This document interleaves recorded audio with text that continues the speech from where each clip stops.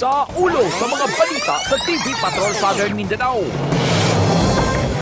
SPMC miisplikar sa kontrobersyal nga PhilHealth reimbursement. Tanan-tanan miagi sa saktong proseso. Marine biologist nga si Daryl Blatchley nabalaka sa pagpataka og lapay sa mga face mask. Hilabi na kung moabot kini sa dagat. O pulis samaran human mabangga ang gisakyang motorsiklo sa Digos City.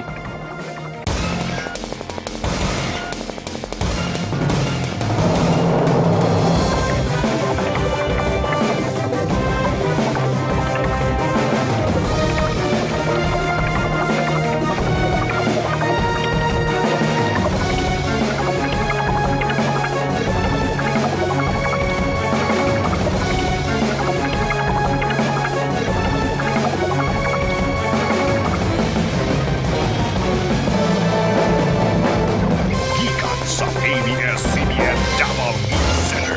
Kini ang TV Patrol Southern Mindanao.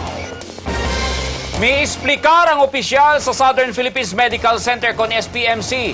Human malakip sa kontrobersyal nga issue sa reimbursement sa Philippine Health Insurance Corporation ang ospital nga dunay pinakadakong nakuhang kwarta ubos sa interim reimbursement mechanism.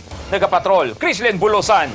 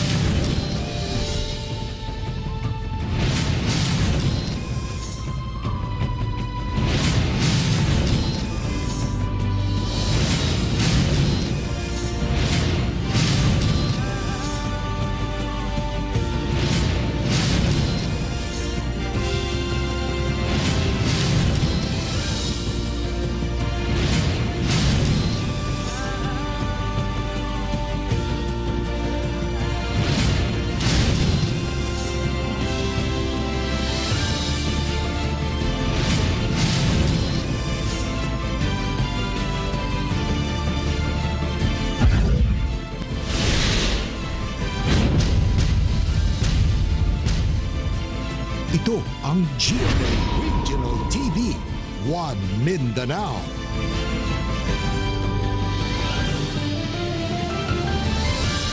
May hapon Mindanao, kini ang GMA Regional TV, One Mindanao. Hatod namo ang pinakadagko ug pinakalaing balita sa Mindanao. Ako si Teco Campo. Sara Hilomen Velasco. Real Surotche, live gikan dinhi sa GMA Davao Complex.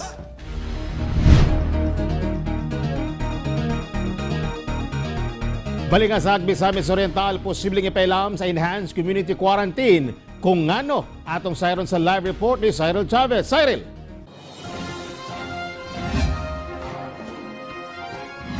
DSWD Region 11 nagpahigayon og SAP mobile payout sa Tugbok District.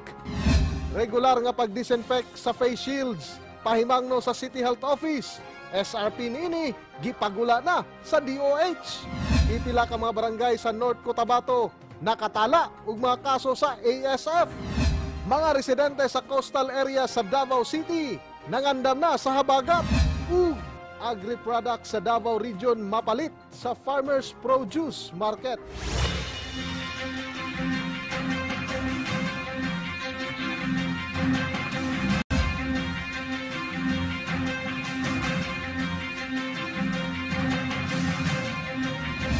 Gikan sa broadcast center sa PTV Davao. Aniya na ang PTV News Mindanao.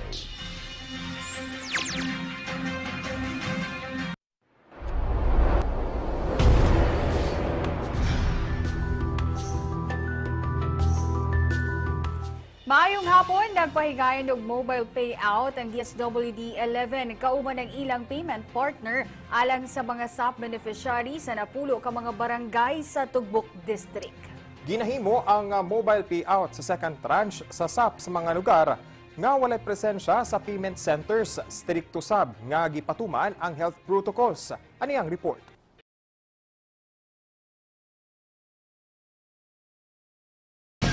Mga ulo sa balita sa TV Patrol North Mindanao.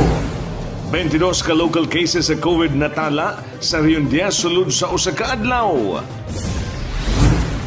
LGU Iligan mihangyo sa IATF nga magmoratorium una sa pagdawat sa mga stranded o returning overseas Filipino. Duha ka balay ug daw sa sunog. PhilHealth Regional Vice President dunay tubag sa isyong overpriced IT equipment sa ahensya.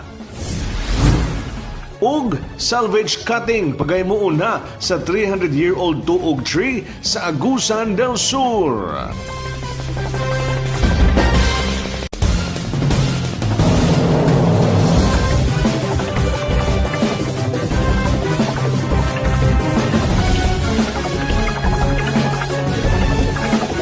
Kini ang TV Patrol North Mindanao.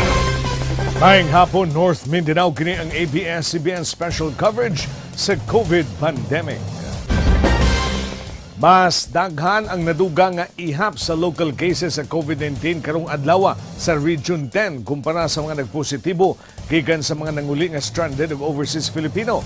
Sa 34 ka kaso, 22 na ini mga local nga kaso. Taga-Patrol, Rod Bolivar.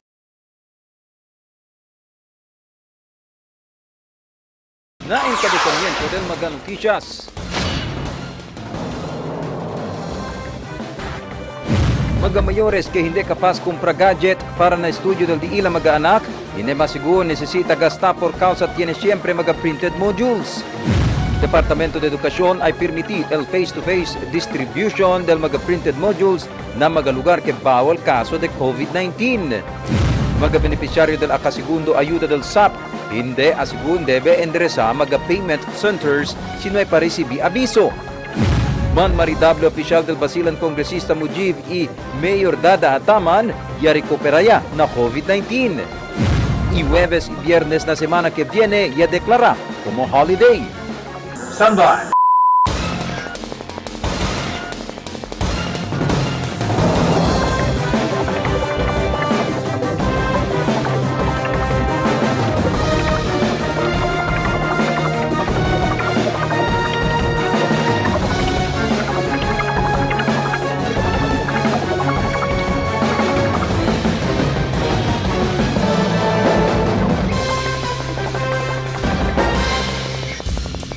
Buenas tardes, Zamboanga Peninsula y Sinoling Antonio.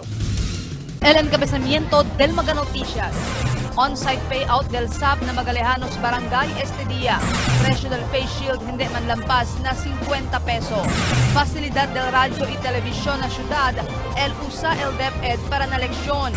Usara del school uniform hindi requerimiento na online class del DepEd. Papcom alarmao na alto número del teen pregnancy durante el lockdown. Y ahora, el número 1 noticias de Chabacano. Este es Dateline Zamboanga. Buenas vivientes de la ciudad. Yo si Albert Luna y este el Dateline Zamboanga. El DSWD hacia el on-site payout del Social Amelioration Program second tranche na Magalejanos Barangay este día. Kaki la storya di Marifita Mayo.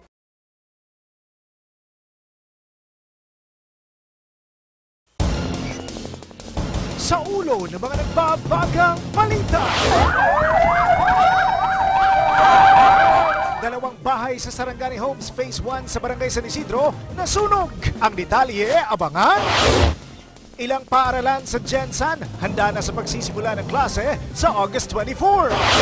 Kaso ng coronavirus disease sa Region 12 pumalo na sa 332. No Movement Sunday, muling ipatutupad sa Cotabato City. At calligraphist mula Jensan, ibinida ang skills sa online video tutorial.